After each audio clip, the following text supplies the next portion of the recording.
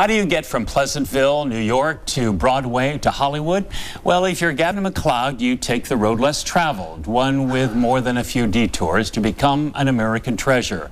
On stage and screen and TV, Captain Stubing on The Love Boat and Murray Slaughter on The Mary Tyler Moore Show. Gavin is also an author. This is your captain speaking. It is so good to have you with us. I am so happy to be with you, Joe. Thank you. So I want to go back to Pleasantville. Oh, if I can remember that far. Was it that pleasant? Oh, it was wonderful. I mean, you grew up with different things in your family. There was alcohol in my family. But I look back on that town and I wish we still had it. Things have progressed so much. It was a small town. It was 35 miles above New York City. And a lot of people commuted. A lot of professional actors commuted who were my heroes. I used to go and stand outside their house and just wondered what they were doing. I did my first play when I was 4 years old in the kindergarten, and I heard that applause for the first time. And I'm sure this happens to everybody that wants to be an actor. You get and you say, gee, they like me. They really I like want me. more of that. Yeah. I want more of that. And I did, after that play, because I had hair then, I didn't lose my hair till college, and it's kind of cute, you know, won a few contests and things, and then I did whatever there was a chance to be on the stage. In grammar school, high school, I was there. I put the football team to go to do a major play, and somebody saw me, and they moved to Ithaca College, and they took my transcript, and I had a scholarship for 4 years. Yeah. As I read in the book, it's so interesting that you didn't let anything stop you. You had roadblock after roadblock. I had blinders on, and I couldn't do very many other things. I thought the only thing I could do was act. My first Broadway play, which was A Hatful of Rain with Shelley Winters, Ben Gazzara, Anthony Francia, an actor studio thing. I had one line, but I understudied the two leads because I could work with and without my hair. See, back up, Johnny, back up like a mule. That was the 1950s. Then we cut years and years and years later, and I've done McHale's Neighbor, Ernie Borgnine, and all these things, and we're doing The Love Boat. And who were the guest stars on The Love Boat going to Europe with me? Shelley Winters and Ernest Borgnine.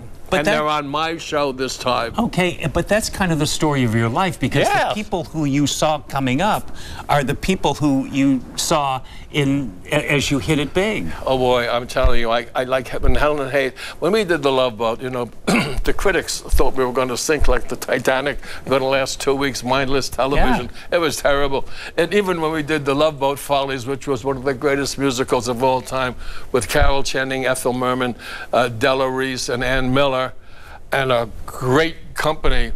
When the review came out, the LA Times, Cecil Smith said, and Gavin MacLeod, after he finished this number, they should have torpedoed the ship. Well, I thought that was the funniest thing in the world, because we were #1 for the week. But you've struck it rich twice. I mean, you had two iconic characters that America still talks about, still remembers, still loves. What a gift from God, I'll tell you, that's what it was. Well, yeah, with the Mary Tyler Moore Show, I had just finished doing Kelly's Heroes in Yugoslavia. We were in Yugoslavia, and we came back from that, and I started rehearsing the musical Carousel. I was always doing musicals, playing Jigger and blow high, blow low. And my agent said, Mary Tyler Moore is doing a pilot, and they want to see you. I said, oh, great. They sent me 2 scripts. The first one was the pilot, blew me away, and then was Rhoda's Mother, blew me away. I said, this is really wonderful stuff. And then I looked and said, Gavin for the part of Lou Grant. No, I'm not right for that. I had worked with Mary before in the Dick Van Dyke Show a couple of times, and then she and Grant had seen me in plays, so I knew her a little bit. I said, I wouldn't believe I could be her boss. I wouldn't believe it, so the audience is not going to believe it. I wouldn't believe it, but I'll go see them. And I wouldn't believe myself as Ted Baxter, but this little writer, Murray Slaughter, maybe I could do something with him. Nominations for Best Writer, News or Documentary, Harold Renner, Lester Hocker, and Murray Slaughter! I can't believe I've been nominated, Ted! Wow, I've been nominated!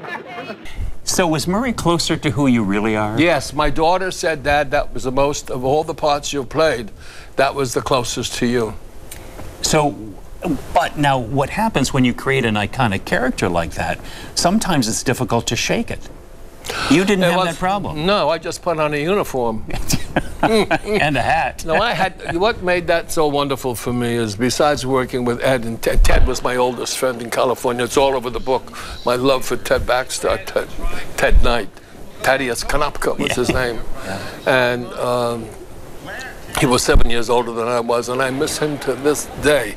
And anybody that ever worked with him would tell you the same thing. He was such an indelible human being. I want to find out, and go back a little bit, you know, I want to find out, what did you get from your mother, and what did you get from your father that makes you the person you are? Well, my mother, she lived to be 97. My father lived to be 39. In 1945, he died of cancer of the colon. And that was a big vacuum in my life, and I never got over that. My brother, who's 2 years younger than I am, never got over it. And sometimes you don't get over things like that. And I've searched in my whole career, my whole life, to find someone, a father. And one day I was praying to God, and I heard, your search is over. I'm your real father. I've been here all the time, seeing you through the ups and downs and everything, and I'm going to take care of you. So that was great comfort for me. For all the success that you've had, you always remember where you came from and how grateful you are to have had the opportunity. I don't know. I have been grateful for everything that's ever happened to me, because I think of all the people out there. There are so many talented people that never get a shot. And then there's that great question, why God, why me? You know, why me? And thank you so much. I've never considered myself the way you talk about me. I'm just a very fortunate, blessed guy that was been able to realize his dreams and have wonderful children and grandchildren. Any regrets? Well, divorce is nothing I'm proud of. And I remember after getting a divorce, I was going home to pick up some things, and I had 4 little kids, and David, my one son David, and he was young, and his friend was there. He says, here comes my dad, he's gonna get a divorce. So I hear that word, divorce, and I said, it takes some of the onus away, divorce, but it still means the same thing. That's a lot of forgiveness in me. I ask for forgiveness a lot for some of the mistakes you make. But I have a wonderful life with my wonderful wife, Patty. We've grown old together. Twice. Yes, twice. I've loved her so much we got married twice. And here we are in the twilight years, you know. And the only sad thing is that when you get to be this age, you lose so many friends. Lisa and Kay Ballard that lived here, and Carol Channing and Pat Boone, Shirley, I had to speak at that funeral. And then they just keep coming. And you have to adjust to that when you get older. But we're still here.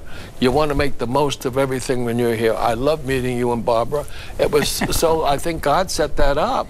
I tell you, it's been so easy. And I love that you've taken the time even to tell people about my book. Well, it is fascinating because you know, while it's about you, I think it's a life lesson for probably all of us in being grateful for what we have, for what we do, and for the people in our lives. You know, and you are really the captain of that. I can't thank you enough. Thank you. I've met a new friend, and I'm so grateful. Yes. Well, here's to Massachusetts. All right. Massachusetts. Thank you. Thank you, Joe. God bless you. Thanks.